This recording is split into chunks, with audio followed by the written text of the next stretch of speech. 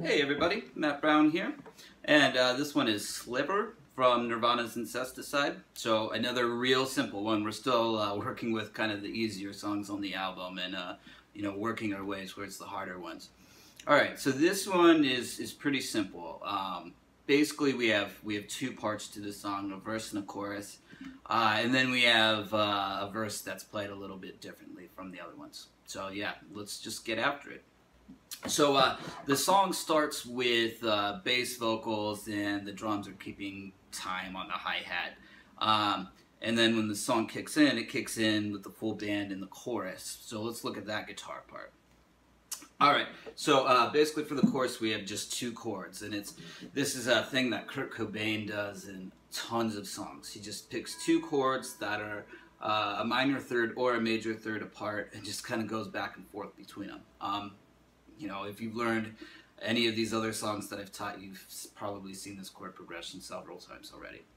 Alright, so first chord, A5,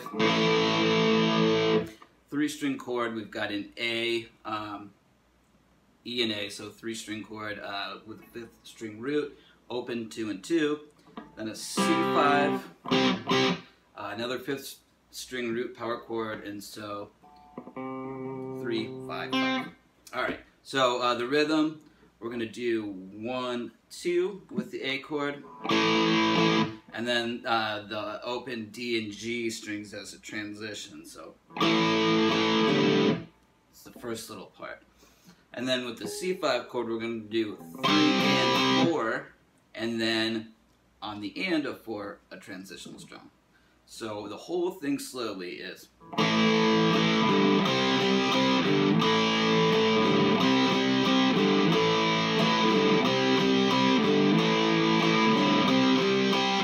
And for the chorus, it does that 8 times. All right.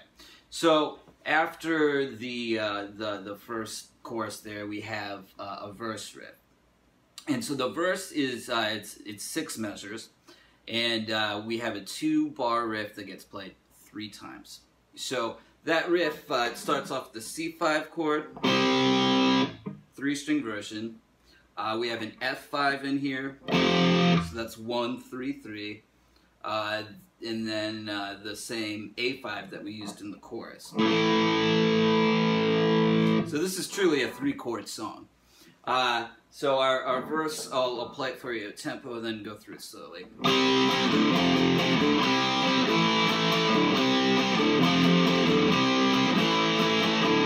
So the rhythm, 1, 2 ands.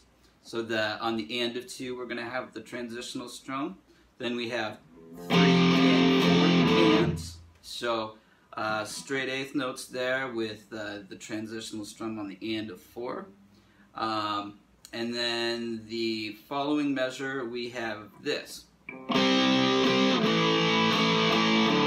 So from the C5, A5, no transitional open strings, just 1, 2, and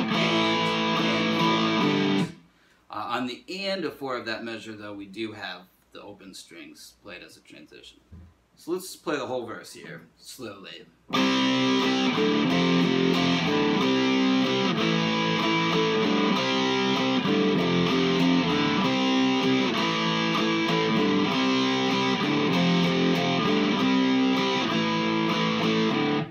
Alright, so that's it. Alright, so the song goes back into a chorus after that, and then we have the verse that's a little bit different. And in that verse, all Kurt Cobain is doing is, that type of deal. Like, so the real fast 16th note strums into a long held out strum.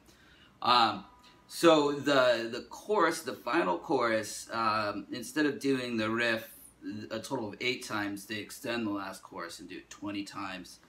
And then add on a tonic C5 chord that's just held out at the end. So that's all there is to Sliver.